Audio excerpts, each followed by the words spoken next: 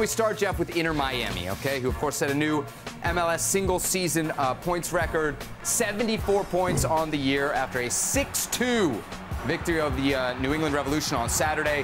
Messi had a hat trick coming in off the bench. Luis Suarez had a brace. Both of those guys, by the way, finishing the regular season with 20 goals apiece. There is plenty, Jeff, to pick from here, but what to you is most impressive about what Inter Miami was able to pull off in this regular season? Well, for me, what the most impressive thing that they were able to pull off was to keep winning when Lionel Messi wasn't there. The team hardly skipped a beat, when he was absent. I mean, heading into the season, myself included, and plenty of other pundits said, well, Miami's got to stay healthy, if they're going to make a run at the Supporters' Shield and MLS Cup. And certainly they had their share of injuries. They had their share of hiccups in terms of available personnel. But, credit to Tata Martino and the rest of the squad. They were able to keep ticking over. They were able to keep winning.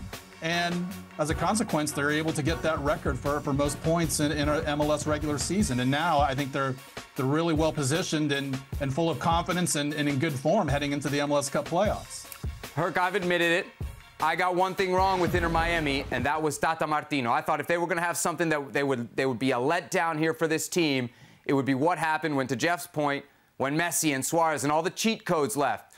Tata Martino might be exposed as a manager. I got that wrong. He did not get exposed. If anything, he showed us just how good of a manager he is at the MLS level. But if anybody in this show didn't believe that Inter Miami was going to dominate at least the regular season, Herc, it was you. Yeah, absolutely. For the reasons that Jeff just outlined. When you've got arguably the world's greatest ever player, and you know that given his history and given his regimen, I should say, of wanting to play every single game he can for club and country, at some point in time, he's going to get hurt. He's going to get injured, so he's not going to be available.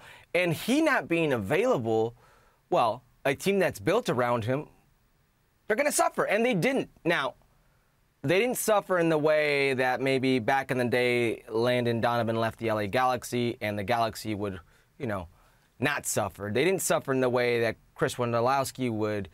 No, never mind. They would suffer either way. They would suffer in different ways here. That didn't happen with this Inter Miami. You've got players like Luis Suarez, you've got players like Diego Gomez, you've got players like Jordi Alba, you've got plenty of other players, good professionals, to steady the ship. But Tata Martino's the man behind all this. And I've said this before. We keep looking at those Atlanta United years, the great years they had, as it was some great front office experiments. Maybe it was Tata Martino all along. Do not forget, it was Kenwin Jones, the first ever DP for Atlanta United. In comes Tata Martino, and he goes, I can't play with this type of striker. He starts bringing in the players he wants. Miguel Almiron, all these other players. He makes that team play the way he wants. This Miami team is playing the way he wants with a very special player. That player leaves, they're just as effective. So, yes, throw them their flowers. They did a great job. I don't care if they cheated last year, I believe, or 2 years ago, and they got caught for it. They pay the consequences, but they're constantly trying to push the envelope. They're trying to make their team better, the league better. They're trying to grow this organically the way that other teams grow it organically, which is spending money on players. They tried it. So I think it's great for Tata Martino. He proves his worth, and I know you threw a little jab in there in MLS as if because he didn't do well with the Mexican national team. That proves that he's not a good coach. How many coaches did not do well with the Mexican national team? But this is his playground. He knows the league very well. And for a guy that's not from it, that's pretty impressive. I'll give him his flowers. I'll give him his flowers not just for coaching up, to what you mentioned. It's the front office work that this guy does.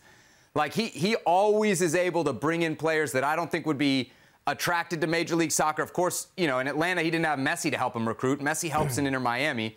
Miami's a great place to go. But he's gotten a lot of players that I don't otherwise think would have looked at either Inter Miami or Major League Soccer as their next project. Jeff, when I think of this Inter Miami team, it's kind of like this is the one place in sports where you've got a team that has found a way to have their cake and eat it too. You really, truly believe that when these guys weren't around, they would drop off. That didn't happen. And this game is kind of the perfect example of that. Like, going into this game, You figure Messi's coming in off, 180 minutes in the international window. You do want that points record. Everybody wants a points record, but they decided to rest him. You know, they said, we have enough to pummel the New England Revolution without Messi. And so now what do they have? They got their points record, they got their cake, and they're going to eat it too, because they're going to go into the postseason with these guys pretty fresh. They haven't really had to rely on Messi and, to a lesser extent, Suarez. So my question to you, Jeff, is this. Herc has been pretty strong, and I think I agree with him here, that absent of an MLS Cup, none of this means anything, right? You're the Golden State Warriors with 73 wins. If you don't finish it off, nobody cares. We're still going to remember the 72-win Chicago Bulls is the greatest of all time. If Inter Miami is going to be the greatest of all time, do they have to finish it off with an MLS Cup, in your opinion? Absolutely. You know, as rewarding a trophy as the Supporter Shield is, let's not forget, they don't play a balanced schedule. I mean, this is a heavily weighted schedule by conference. You know, they're not having to go all the way across the country, you know, to San Jose or wherever. And so, and really, you know, for many years, winning the Supporter Shield was almost a curse. You know, teams that won the Supporter Shield fell short more often than not. So, you know, granted, you had 2017 Toronto FC, you had LAFC a couple of years ago. You know, they were able to do the treble in Toronto's case. And that's why those teams are remembered as some of the greatest of all time in MLS. So, absolutely, Inter Miami needs to win MLS Cup. I think the road to that is laid out perfectly for them. You know, they'll have to leave home for one game in that best of 3 round. But otherwise, you know, they're going to be staying in South Florida the entire, you know, for the duration of the playoffs. So they've got all the advantages. They're healthy. You know, they're you know, peaking at the right moments. You know, getting back to Tata Martino, I mean, he's a guy that knows this league. He likes the league. He knows how to find success in this league.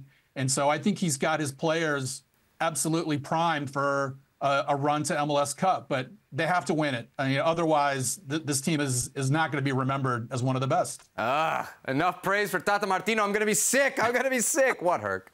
I'm just saying, if they do win it, it's hands down the best team in Major League Soccer history. Right. By the way they've played, how dominant they were, the show that they put on with the greatest showman on earth, that is Lionel Messi. This is a team that's one of the most dominant teams I've seen in Major League Soccer. If they don't win it, to me, it's still 2017, that treble, the Toronto FC team. And one of the things that made them so dominant, and it wasn't even in that year, was their collective play, because the big Giovinco year was 2016. Well, now they have individual, just ridiculous years from different players, whether it's Luis Suarez, Lionel Messi was only there half the time, Busquets, the list goes on and on. They were a show and a sight to be seen. So if they do win it, it's hands down, no questions asked. Quickly, can we focus in on Messi just a little bit more here? Because the final numbers, Jeff, are just staggering. 20 goals, 16 assists in 19 league games played. Obviously, he's the best of all time, but he is 37 years old. Is there any room for surprise here? And if not, Jeff, is there any indictment here on either the defenders of this league or the league as a whole, that guys like Messi and to a lesser extent, I guess, Suarez could come over here and overwhelm everybody at their age? I don't think so, for the simple reason that Suarez and Messi have been doing this to opponents for well over a decade. You know, you've got a situation where, you know, I think Messi, did he score over 50 goals one year when he was with Barcelona? You know, so, I mean, listen, he's been lighting opposition defenses up, you know, for year after year after year. So I don't think it's necessarily an indictment. Certainly, the league could spend more on defenders. I mean, they could certainly invest in better defenders, but obviously, it's goal scorers that put people in the seats. Messi has certainly put plenty of people in the seats, not only in South Florida, but you know, throughout the league. And so I don't necessarily look at it as an indictment. Yes, they're at the end of their careers, both Messi and Suarez, but they're talented players. Everyone knows that. And so, you know, I don't think it's necessarily a reason to look down on MLS, because, I mean, Messi has just been doing this, you know, to year after year, you know, scored just loads of goals. So, you know, this is really more of the same. This isn't really anything new. Well, Where I will disagree with Jeff is that, yes, he's been doing this for the better part of 2 decades in La Liga, the Champions League, national teams, whatever the case may be, whatever you want to say, but not at this rate where he plays half the time and his counterparts have less numbers than him. And we could say, and I know people take this personally, this is why they don't want to vote for Messi for MVP. He's not played half the games. How can you vote for him? Doesn't show value. So you would rather him play more games and have less production to demonstrate his value when he can do it in half the time. That's how good he is. And part of that is the indictment on the Major League Soccer player, is the indictment of where he is today, because he wasn't doing this, with all due respect, at PSG. He wasn't doing that to this rate, that extent, his latter years in Barcelona. So it's a little bit of both. It's that Messi is Messi, and he's been doing this forever, and he's still, for my money, the greatest player to ever play the game, and that Major League Soccer defenders aren't necessarily on par with the rest of the world. Herc, you know what's interesting here is that this week it's not just MLS, right? We have the recent World Cup qualifier against Bolivia, the 5 goal contributions, 3 goals and 2 assists. You know, we can think about what Messi was 2009 through 2012, those incredible, you know, video game stat type of seasons. But he's still doing it at such a high level, again, not just in Major League Soccer. How far off his best do you think he is, even at 37 years old, Herc? He's far off because of what we've seen from him, the level that we've seen, right? He's a victim of his own standards. That's how good Messi is. He's been godlike on the field at times. I do feel Lionel Scaloni and Tata Martino, Argentina, Inter Miami, have put Messi into situations where he doesn't need to exert more energy than he would normally need elsewhere. He does enough and the things that he's good at to help the team, and they end up working. I think it's a perfect storm on both sides. Look at the World Cup run. Julian Alvarez is right next to him. It's a guy who does a lot of running for him. That midfield, very good two-way players that just work their socks off for Messi. They're all there for him. Inter Miami, the players they surrounded him with, the familiarity that you have on the left-hand side with Jordi Alba, up top with Luis Suarez, Busquets in the midfield. It's second nature to Messi. He's really in 2 situations right now that are tailor-made for him. Most players around the world don't have that at club or country, let alone both together. So how far is he from his best? I think he's far off because of what he's shown us. You mentioned the 2012 numbers of 90-something goals and what he's done before, and we can go back to 2022 in the World Cup play. Messi's a player like I've never seen, but to think that he's anywhere near where he was at his peak is foolish, and that's okay. Father Time is undefeated, and it happens to everybody. But Messi, still at this age, 37 years of age, he's killing defenders. All right, so Inter Miami now has the supporter shield. They got the points record, and you know what else they got? They got an invite to the FIFA Club World Cup in 2025. Let's hear exactly how it went down with Gianni Infantino.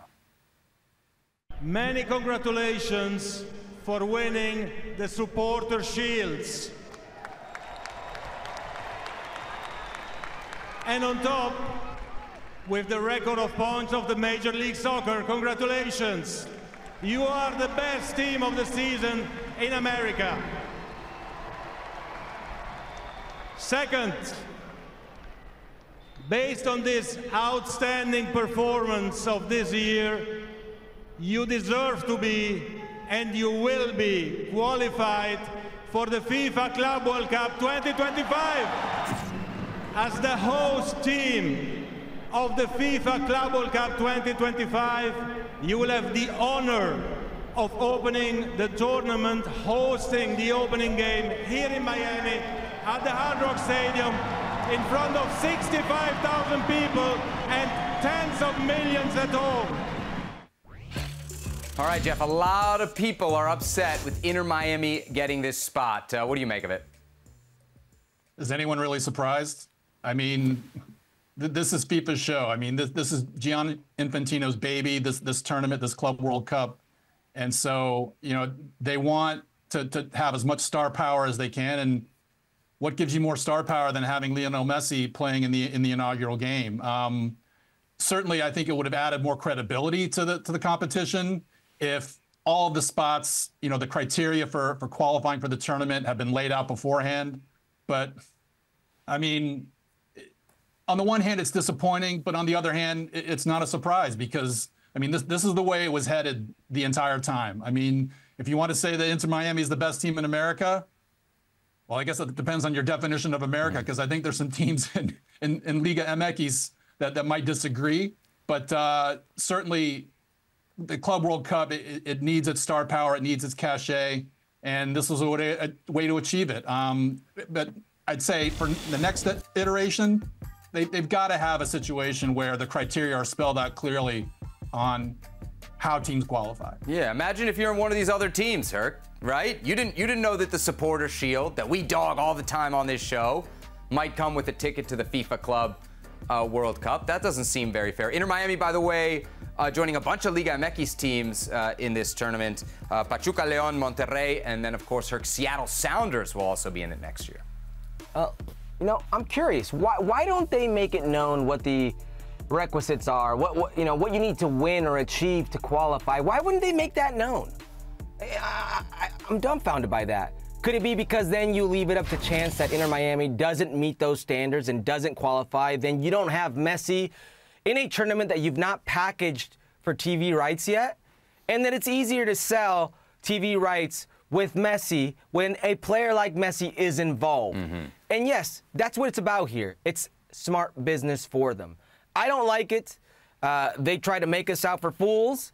I've got no issue with them just saying, hey, Inter Miami's going because we want Messi there. I would have been like, you know what? This is par for the course for FIFA. But don't make things up as you go and then say you qualified for it. I'm curious as to why nobody is buying this product. Because it wasn't too long ago we heard that a certain company out there purchased the rights and then nothing. So why can't you sell this? Listen, I played in this Club World Cup. The clubs don't want it and the players don't want it, Herc. I think that's probably a reason they can't sell it. I don't think the television networks care about that. If they think it's profitable, they're going to buy it, Seb. You know how this business works. I've played in this World Cup, this Club World Cup. Mine was 2010. I was with Pachuca. We went, represented CONCACAF. It was in Abu Dhabi. I must have played in front of 100 people. 100 people, if that. And maybe most of them were working at the stadium.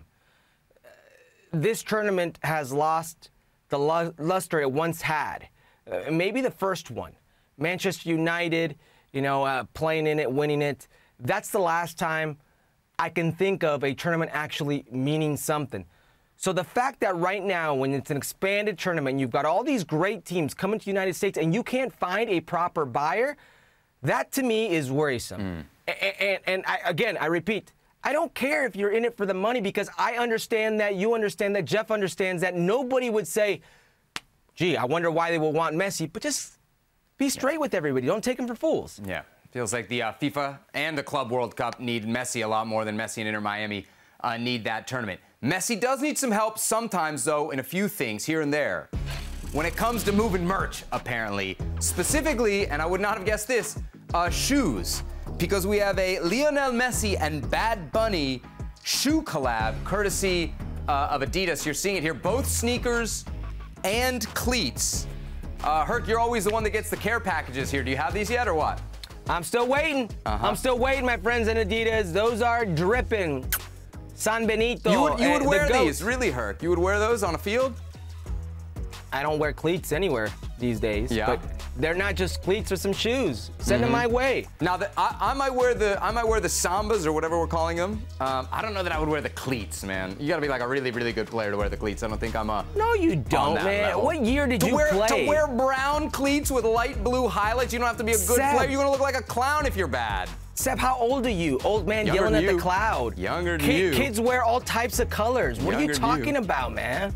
Wants his They're cleats gazelles, black. apparently, not Sambas. Jeff, you're a big Bad Bunny guy. These going to be in your wardrobe anytime soon? Something tells me I'm not in Bad Bunny's target demographic here, but I'm going to go out on a limb there. But if they want to send them my way, I'm more than willing. There you go. More of a Bugs Bunny guy than a Bad Bunny guy, Jeff Carlisle there, as we take a look at the latest Adidas collab. We're definitely giving this a dripping because Herc says he wants some sent to the ESPN Connecticut studios. I was going to say LA studios.